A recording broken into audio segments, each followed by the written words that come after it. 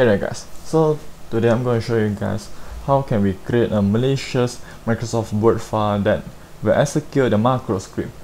This kind of malicious Word file are useful when we perform a social engineering attack, like we create a Microsoft Word file which is malicious and then we distribute it using the spear phishing attack over here.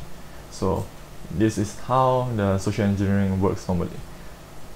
The attacker or the threat actor will send an email, and in our case we're going to send an email containing the Microsoft Word file that is malicious to the employee.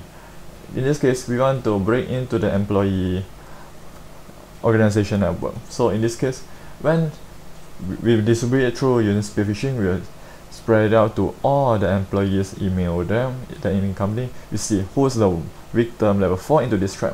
When they execute the Microsoft Word file, the attacker will gain access into the internet network of the company as a foothold. So how can we do that? In this one, we just show as an education purpose. We're going to see how can we create a malicious Word file using the macro script. Okay, so we just open the Word over here. We create a blank document. Now we need to craft our template in order to let the victim fall into this trap. How we can do it something like this is sales report 2020 in year 2020. Yeah, okay. Over here we're gonna put something like in order to view the content, please enable a macro. Okay, we highlight it. And then we go to view, we go to the macro. Over here, we're gonna create a macro script. This one I'm gonna remove first. Okay, so we're gonna create a macro script over here. And as you can see that at the Microsoft document over here, this is how we create a macro name that will perform auto macros.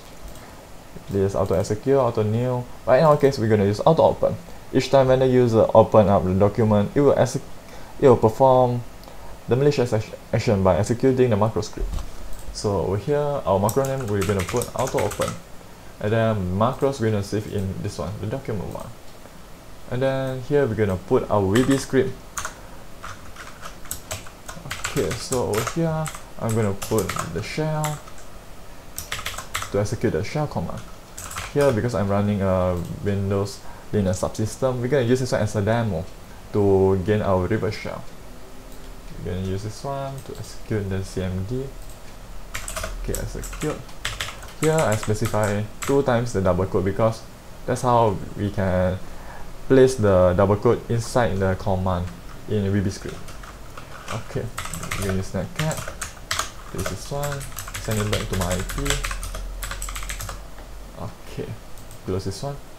And then we save this one, save as, we're gonna save as the Word macro enable document. So the name is gonna be this report. Save it over here. Okay. So here, as you can see that there's a sales report over here. So we try to open our listener first.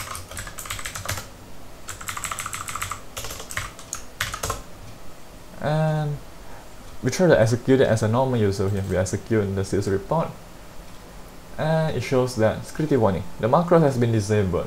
We need to enable the content in order to view. This is how we craft our template. We want to make the user to fall into the trap by telling it that in order to deliver content, we need to enable the macro to view the sales report. So the user just enable it, and as you can see that our naked listener just capture our reverse shell, and we can execute the command at the victim machine. So that's how we gain our initial foothold at the victim, the organization.